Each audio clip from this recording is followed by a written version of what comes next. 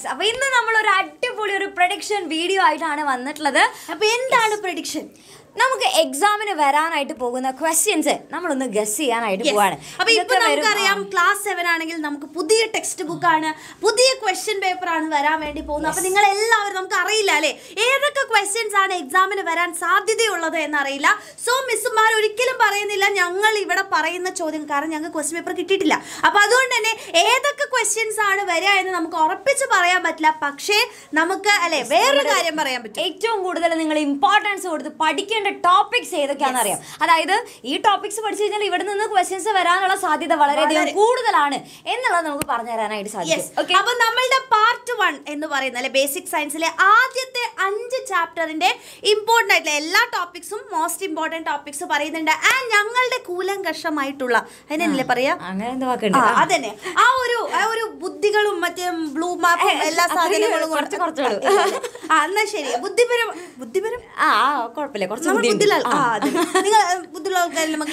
അപ്പോ ബുദ്ധിപരമായിട്ടുള്ള അല്ലെ ആ ഒരു കണക്ക് കൂട്ടലിൽ നിന്നും ഏതൊക്കെ ക്വസ്റ്റ്യൻസ് ആണ് വരാൻ സാധ്യതയുള്ളതെന്ന് ഞങ്ങൾ ഇതാ നിങ്ങൾക്ക് പറഞ്ഞു തരാൻ പോവാണ്. അപ്പൊ മോസ്റ്റ് ഇമ്പോർട്ടന്റ് ആയിട്ട് ഈ ടോപ്പിക്സ് നിങ്ങൾ പഠിക്കാതെ ഒരിക്കലും പോവരുത്, എക്സാം ഹാളിലേക്ക് പോരുത്. അതെന്തായാലും നിങ്ങൾ ഉറപ്പുവരുത്തിയിരിക്കണം.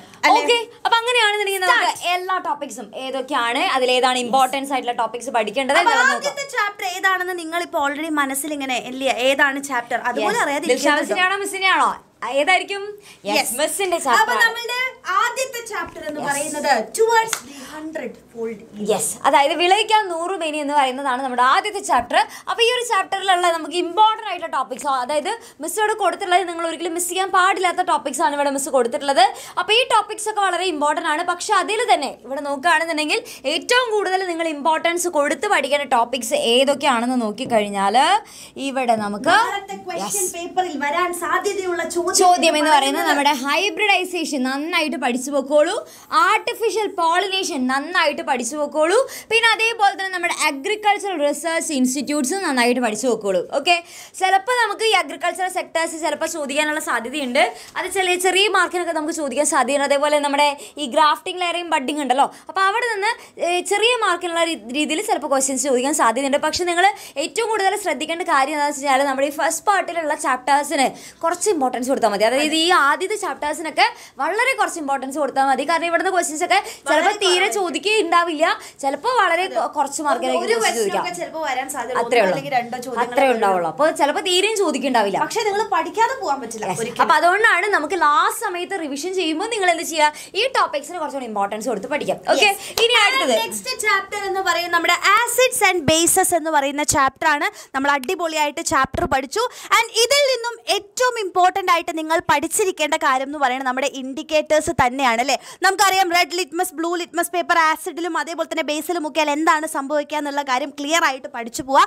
അതേപോലെ തന്നെ ഏറ്റവും ഇമ്പോർട്ടൻ്റ് ആയിട്ട് ചോദിക്കാൻ സാധ്യതയുള്ള മറ്റൊരു ടോപ്പിക്കാണ് ആസിഡ്സ് ഇൻ ഫുഡ് ഐറ്റംസ് അല്ലേ. നമ്മൾ കഴിക്കുന്ന കുറേ ഫുഡ് ഐറ്റംസ്, അതായത് നാരങ്ങ, ആപ്പിള്, അതുപോലെ തന്നെ തൈര്, പുളി അല്ലേ, അതുപോലെയുള്ള ഫുഡ് ഐറ്റംസിൻ്റെ ഉള്ളിലുള്ള ഏതൊക്കെ ആസിഡ്സ് ആണ് എന്നുള്ള കാര്യം നിങ്ങൾ എന്തായാലും പഠിച്ചിട്ട് പോകാൻ വേണ്ടി ശ്രമിക്കുക. ആൻഡ് അടുത്ത കാര്യം എന്ന് പറയുന്നത് നമുക്ക് ഏറ്റവും ഇമ്പോർട്ടൻ്റ് ആയിട്ട് പഠിക്കേണ്ട കാര്യമാണ് നമ്മുടെ ജനറൽ പ്രോപ്പർട്ടീസ് ഓഫ് ആസിഡ്സ് എന്ന് പറയുന്നത് കേട്ടോ. അപ്പോൾ ആസിഡ്സിൻ്റെ ജനറൽ ആയിട്ടുള്ള പ്രോപ്പർട്ടീസ്, അതിൻ്റെ ടേസ്റ്റ് എന്താണ് അല്ലെ, ആ കാര്യങ്ങളൊക്കെ നിങ്ങൾ ക്ലിയർ ആയിട്ട് പഠിച്ചിട്ട് പോവുക. ഇത്രയും കാര്യങ്ങളാണ് ഏറ്റവും ഇമ്പോർട്ടൻ്റ് ആയിട്ട് നിങ്ങൾ പഠിച്ചിരിക്കേണ്ടത്. അതേപോലെ ഇതുകൂടെ നിങ്ങൾ പഠിച്ചു വെക്കണം. ഇതും കൂടെ, അതായത് നമ്മുടെ ലബോറട്ടറീസിലുള്ള ഇൻഡിക്കേറ്റേഴ്സ്, നമ്മുടെ മീത്തൈൽ, ഓറഞ്ച്, ഫീനോഫ്തലീൻ ഒക്കെ പറയുന്ന ആ കാര്യങ്ങൾ കൂടെ പഠിച്ചു പോകണം. അപ്പോൾ ബാക്കിയുള്ളത് നിങ്ങൾ കംപ്ലീറ്റ്ലി വിടണമെന്നല്ല അതിൻ്റെ അർത്ഥം. പക്ഷേ നാളത്തെ ക്വസ്റ്റ്യൻ പേപ്പറിൽ ചോദിക്കാൻ ഈ ചാപ്റ്ററിൽ നിന്നും ഒരു ചോദ്യം വരികയാണെങ്കിൽ ഈ ഭാഗങ്ങളിൽ നിന്നാണ് ചോദിക്കാനുള്ള സാധ്യത വളരെ കൂടുതൽ. അപ്പം ഞങ്ങളുടെ പ്രഡിക്ഷൻ നടക്കുമോ ഇല്ലെന്ന് നമുക്ക് നോക്കാം അല്ലേ. അടുത്തത് നോക്കുവാണെങ്കിൽ നമ്മുടെ വേൾഡ് ഓഫ് ഇലക്ട്രിസിറ്റി എന്ന് പറയുന്ന ചാപ്റ്റർ ആണ്. അപ്പോൾ ഇതിൽ നിന്ന് നമ്മൾ പഠിക്കേണ്ട ഏറ്റവും ഇമ്പോർട്ടൻ്റ് ആയിട്ടുള്ള കാര്യം എന്ന് പറയുന്നത് നമ്മുടെ ക്ലോസ്ഡ് ആൻഡ് ഓപ്പൺ സർക്യൂട്ട് ആണ്. നമുക്ക് ചില ഡയഗ്രാംസ് ഒക്കെ തന്നിട്ട്, സർക്യൂട്ടുകൾ തന്നിട്ട് ബൾബ് കത്തുന്നില്ല അല്ലെങ്കിൽ ബൾബ് എന്തുകൊണ്ടാണ് തെറ്റ് തിരുത്തുക എന്നൊക്കെ പറഞ്ഞിട്ടുള്ള ചോദ്യങ്ങൾ ഈ ഒരു ഭാഗത്ത് നിന്ന് വരാൻ സാധ്യതയുണ്ട്.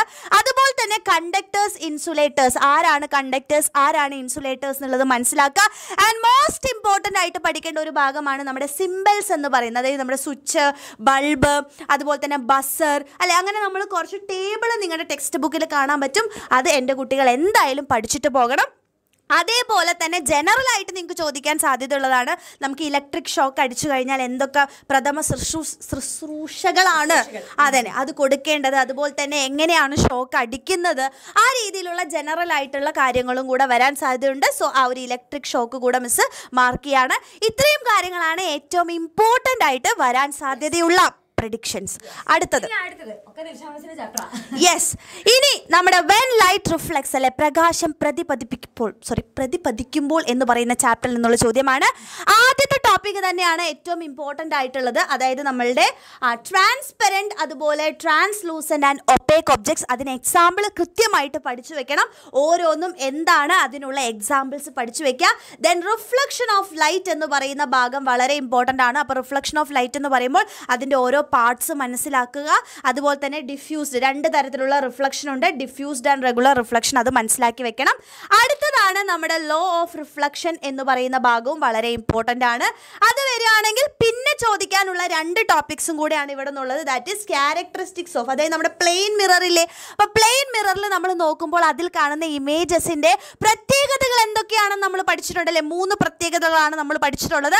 അതെന്തായാലും പഠിച്ചിട്ട് പോകണം, വളരെ ഇമ്പോർട്ടൻ്റ് ആണ്. പിന്നെ നമുക്കറിയാം നമ്മൾ ചില സമയങ്ങളിൽ നമ്മളുടെ കുറേ ഇമേജസ് കാണാറുണ്ട്. അതിനെയാണ് നമ്മൾ മൾട്ടിപ്പിൾ റിഫ്ലക്ഷൻ എന്ന് പറയുക. അതിൻ്റെ ആ ഒരു റിലേഷൻ ഉണ്ടല്ലോ, എത്ര ഇമേജസ് കാണും എന്നുള്ളതിൻ്റെ ആ റിലേഷൻ നിങ്ങൾ പഠിച്ചിട്ട് പോവുക. അതും ചോദിക്കാനുള്ള സാധ്യത വളരെ കൂടുതലാണ്. സോ മോസ്റ്റ് ഇമ്പോർട്ടൻ്റ് ആയിട്ടുള്ള പ്രഡിക്ഷൻസ് ഇത്ര എണ്ണമാണ്. ഇനി മിസ്സിന്റെ ചാപ്റ്റർ ആണ്. നമ്മുടെ ഹ്യൂമൻ ബോഡി. അപ്പോൾ ഇതിൽ നോക്കുകയാണെന്നുണ്ടെങ്കിൽ നിങ്ങൾ ന്യൂട്രീഷൻ്റെ സ്റ്റെപ്പുകൾ നന്നായി പഠിച്ചു. നമ്മുടെ ഇഞ്ചക്ഷൻ ഡൈജഷൻ എന്നൊക്കെ പറഞ്ഞാൽ നമ്മൾ കോഡ് വെച്ച് പഠിച്ചിട്ടുണ്ടല്ലോ. ആ സ്റ്റെപ്പുകളൊന്ന് പഠിച്ചു വയ്ക്കുക. പിന്നെ അതേപോലെ തന്നെ നമ്മുടെ ടീത്ത്, പലതരത്തിലുള്ള ടീത്തുകളുണ്ട്. പിന്നെ അതേപോലെ തന്നെ നമ്മുടെ ടൂത്ത് ഡീക്കേ, പല്ല് എങ്ങനെയാണ് നാശമാകുന്നത്, അത് ചിലപ്പോൾ ചെറിയ മാർക്കിനായിരിക്കും ക്വസ്റ്റ്യൻ ചോദിക്കുന്നുണ്ടായിരിക്കാം.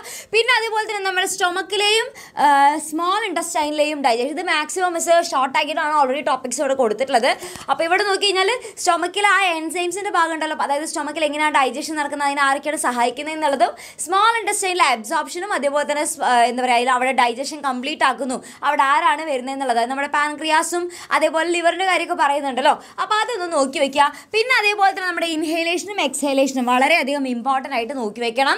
പിന്നെ ഇത് ചിലപ്പോൾ നമുക്ക് ഇത് ഓൾറെഡി മിസ് ഷോർട്ട് ആക്കിയിട്ടാണ്, എല്ലാ ടോപ്പിക്സ് ഇതിൽ ഇൻക്ലൂഡഡ് അല്ല, ഇതിൽ തന്നെ മിസ് ഓൾറെഡി ഷോർട്ട് ആക്കിയിട്ടാണ് കൊടുത്തിട്ടുള്ളത്, റെസ്പിറേഷൻ അതർ ഓർഗാനിസംസ്. ഓക്കെ, അപ്പോൾ ഇത്രയും കാര്യങ്ങൾ, അതായത് ഈ ഒരു ചാപ്റ്ററിൽ ഇവിടെ മിസ് കൊടുത്തിട്ടുള്ളതിൽ ഒരുവിധം എല്ലാ ടോപ്പിക്സും നിങ്ങൾ നന്നായിട്ട് നോക്കിക്കോളൂ.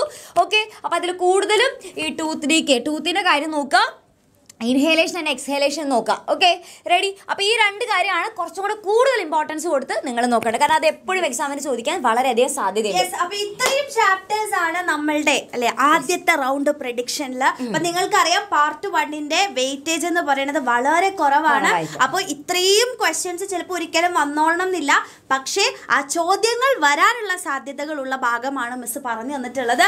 അപ്പോൾ ഈ ക്വസ്റ്റ്യൻസ് എല്ലാം അല്ലെ, അതായത് ഈ ഭാഗം എല്ലാം നന്നായിട്ട് പഠിച്ചിട്ട് പോവുക. അപ്പം നിങ്ങൾ റിവൈസ് ചെയ്യുമ്പോൾ അഥവാ നമുക്ക് ചോദ്യം ചോദിക്കാനുള്ള സാധ്യത കുറവാണ്, പക്ഷെ എന്നിരുന്നാലും അഥവാ ചോദ്യം ചോദിക്കുകയാണെന്നുണ്ടെങ്കിൽ നമ്മൾ ഈ പറഞ്ഞ ഭാഗത്ത് നിന്നുള്ള ടോപ്പിക്സ് എന്നുള്ള ക്വസ്റ്റ്യൻസ് ഒന്നും തന്നെ നമ്മൾ മിസ്സാക്കി കളയാൻ പാടില്ല, അടിപൊളിയായിട്ട് എഴുതാം. ഓക്കെ, അതേപോലെ തന്നെ നിങ്ങൾക്ക് ഇതിൽ നിന്നുള്ള ചോദ്യങ്ങൾ അല്ലെ അറിയണം എന്നുണ്ടെങ്കിൽ എല്ലാവരും നിങ്ങളുടെ ഫ്രണ്ട്സിനെ എല്ലാവരെയും കൂട്ടിയിട്ട് നമ്മുടെ ലൈവിലേക്ക് എത്തണം. അപ്പോൾ കൃത്യം 7:30 നമ്മുടെ ലൈവ് ഉണ്ടായിരിക്കുക.